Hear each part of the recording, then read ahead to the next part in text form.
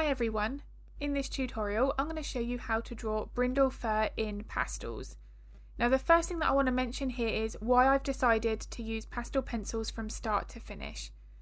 Now with the brindle fur, the way that the light and dark hairs are almost mixed into various layers, I didn't want to start off with a dark to light technique with my pan pastels, because if I then mix in with my lights and my darks, I don't want there to get that muddying up of my colours.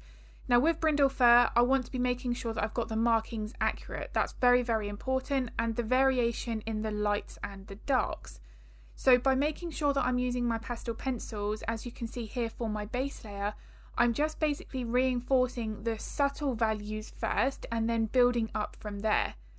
I just felt that if I started with my traditional dark to light techniques, that there was a chance that I could end up with those colours becoming muddy and just a little bit muted, and I didn't want that. So to avoid that from happening, I just felt I could get more of that accurate base layer with my pastel pencils. Now if you've seen many of my other videos here on YouTube, you know that I put a lot of focus on my base layer stage. I think that it makes it so much easier for us to build up our details on top. Now as I come back in with my pastel pencils here, I'm following my three main fur techniques. So that's the fur direction, fur length and fur thickness. I've got a video here on YouTube. It's my top tips for drawing realistic fur in pastels. I'll link that in the description below if it's of interest. And I talk in there about many different things, but one of those is good pencil technique. So I'm making sure that my hand is always focusing on how I should move that pencil following the curve and direction of the fur. Now for this study that is available on my Patreon, all as a real-time tutorial, I'm explaining everything in the moment while I'm drawing. I'm able to then explain why I'm moving the pencil in a specific way, how to adjust the pressure, how to hold the pencil, why I'm using specific colours or the layering process. All of this enables that final result to have more depth. Now what I want to be focusing on here is making sure that I've got lots of layers of subtlety. Now again, this is something that I speak about all the time because the layers of subtlety are what's going to help to build up additional depth. Now one thing we don't want to do, regardless of the fur type, the colour, the markings that we are drawing, is we don't want to jump to using our brightest pencils first directly on top of our base layer. We want to be adding everything else beneath that first. So fur that's closest to the skin needs to be mapped in initially, and then you build up from there. Now I do have exceptions. Obviously there's no rules in art. If I'm drawing a particularly light coloured dog, then I may then put a light layer of pastel down first, but that will depend on the reference photo that I'm working from. But most of the time I'm working with a darker base layer and then I'm building up my lighter highlights from there. Now the other thing that you'll notice is I like to work in small manageable chunks. One thing that can happen with brindle fur, the same with something like a Dalmatian with spots, is we can get very carried away just drawing a load of random shapes, and then before we know it, it doesn't look like that reference photo. Now the brindle markings of this dog would be very unique to that person's pet, so if this was a commission, I'd want to make sure that I've got those accurate to that reference photo. So I want to be making sure for me personally that I don't rush through any stages. So in order for me to avoid doing that, I like to break it up into 1 or 2 square inches, a very small section, get that to about 80–90% complete, and then I can move on to the next part. Now before I know it, the section that I'm working on is already looking like that reference photo, and I start to feel more motivated and then determined to keep pushing through that project. So if you do find that you're getting a bit of artist block or you are hesitating throughout the drawing process, working on smaller sections can really help. Now I briefly mentioned a few moments ago how I would adjust my layering process for my base layer depending on the reference photo. Now the section that I'm going to be working on here, this has a strong highlight on the left part of the shoulder. So here I could demonstrate exactly that difference in approach by whether or not I'm working with a dark to light technique or a light to dark technique.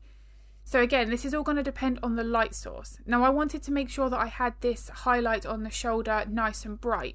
So to ensure that I did that, I had a bit more of a lighter layer put down first, and then I could darken it up gradually if I needed to.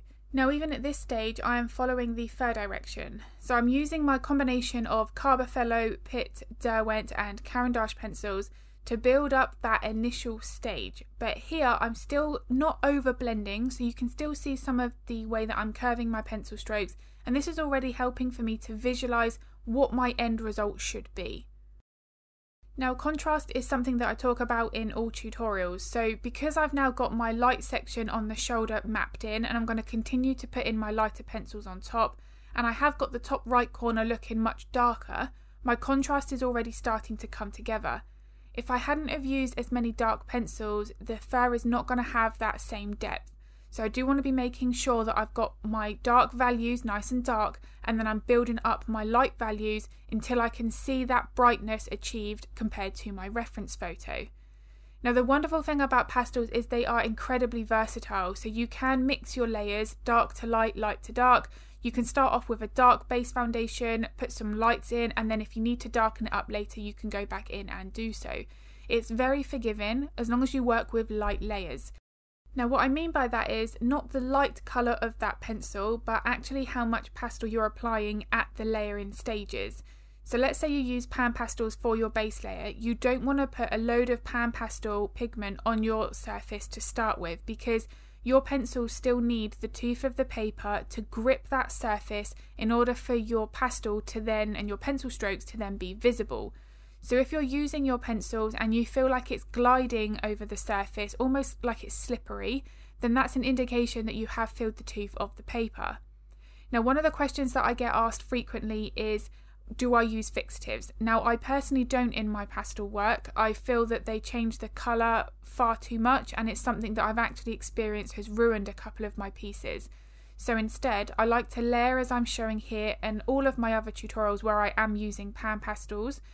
And then I like to just make sure that I am building it up in stages, making sure to only use a light amount of pastel with each layer. This therefore means that you can layer endlessly. I've never got to the point where I filled the tooth of the paper.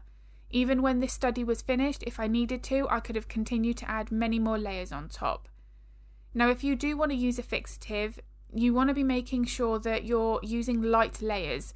So again, you don't want to have one heavy layer of fixative, because I find that that's going to cause more damage. And from my experience, I actually had the pastel almost look like it dissolved with that fixative.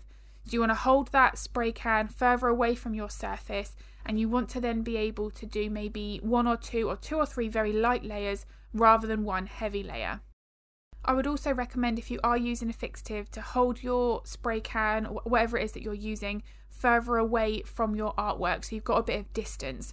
Otherwise, if you hold it too close, you're going to end up with a lot of fixative in one area of your artwork, which again can cause a whole range of other problems. So just make sure it's nice, even, light layers. Now, as I progress through here, this one section of the fur, it did have some white markings, and I want to be making sure that again I'm focusing on my contrast. So I'm starting off with a little bit more of a lighter layer, and then I can gradually build up some darks on top and then go back in with my highlights. So the contrast here, by having this lighter section of fur in the lower corner, the darker markings in the top being nice and dark, and then that lovely warm highlight on the left hand side of the shoulder, all of this eventually is going to come together when the study or the portrait is finished and help to create something that's far more realistic, because I focused on that light source. Now, I've mentioned a few times about how important the fur direction is when using your pencils, but the position of the highlights and shadows following that light source is also just as important. This is also what's going to help to build up more three-dimensional shape to the portrait and the animal that we're drawing. Now, take this area here on the highlight across the shoulder. This dog is a Staffordshire Bull Terrier, so it has quite a lot of muscle across the shoulders, and I want to make sure that I've captured that. Everything there and how the light bounces off of those structures is going to help to, again, as I say, build up more realism in that portrait. So this area here is just classic of that. You've got that fur direction that curves over with the highlight, it dips down to a shadow, it then curves back over to another highlight, and then across the side, widest part of that muscle down towards where it joins onto the rib cage. So that there is helping to build up the main structure across that front leg. So if we don't capture the fur direction and the light source, it's just going to be a bit more of a two-dimensional feel, so obviously we want to try to avoid that as much as we can. Now, as I continue to build up the brindle fur here, again working with a bit more of a lighter section, and then I'm gradually darkening this up in stages, making sure to not have any harsh start and stop points, I also want to be focusing on which pencils to use. Now this is something that I'm asked all the time, is how do I know what colours to select from the pencils in front of us? Now this is something that I do cover thoroughly in all of my tutorials on Patreon. I've got a dedicated giraffe tutorial there where I specifically show the one main way that I like to select the pencils and the colours that I should be using based on the reference photo that we're working from. Now what that does is it's helping us to simplify that process. So when I look at a section of a photograph, I'm thinking, is it a warm colour or is it a cool colour? That's going to help for me to isolate which sort of pencils I should be looking at. Then it's basically on how light or how dark that colour should be. Now if you are interested in seeing that aspect of the drawing process, then the giraffe tutorial that I have on Patreon may be of interest. And as I said, my Patreon and all that information is linked in the description below. Now when I'm working with my pencils here for the base layer, it comes together fairly quickly, but I do want to be making sure that again I'm mapping in the brindle markings, so any of the darker stripes or some of those faded spots. Now they're not spots like Dalmatians, they don't have as much of the harsh edge, but you do have a group or cluster of darker hairs that form the impression of a spot type marking. So all of those I want to try to get in. Now basically that helps for me to have main reference points. Now reference points are something that I talk about all the time in terms of making something easier to visualize. So if I've got something in that reference photo that I notice first, it might be a marking, it could be a specific highlight or a dark shadow. If I put those in first, I know exactly then where I should be in relation to the photo and that one section that I'm working on. Just having that in place can help to make it much more easier to tackle and approach going forward.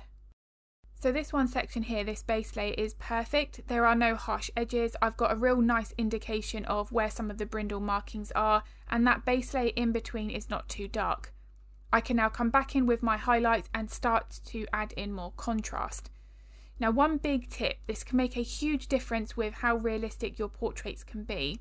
If you've used your lightest pencil, let's say you've used white and you physically can't go any brighter than that, but you do want your highlights to look lighter, what you can do is darken up next to it.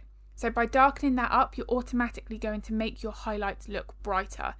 Now this is often something that can happen anyway, so again this goes back to contrast and values. By hyping up your shadows and your highlights, that animal is going to have far more of a three-dimensional look. But as I said, if you do have any areas where even your shadows, you want those to look darker, but you've used your darkest pencil, if you add a few highlights and lighten up what's next to it, then that's going to make that shadow look darker. And that's just something that can happen in general. We can be a little bit worried about going too dark in case we can't lighten it back up again. But with pastels, as I've said, they're so forgiving and versatile. It's going to really help to make sure that you've got your lights and darks right. So I do really hope that this tutorial has been useful. If it was, I would really appreciate it if you could give it a like and a thumbs up. It makes a huge difference to my channel. I also upload a couple of videos to YouTube every week, so if you'd like to get notified of that content, then don't forget to hit the subscribe and the bell button. If you've got any art related questions, then feel free to pop them in the comments below, because I'm more than happy to help if I can. And with the real-time version on Patreon, you get the reference photo, line art and full material list. And as I've said, I'm going to put all of the information for that in the description. Now Patreon's very flexible, so you can stay for as long as you want, or you can cancel at any time. I'm going to upload another video in the next few days, but as always, thank you so much for watching.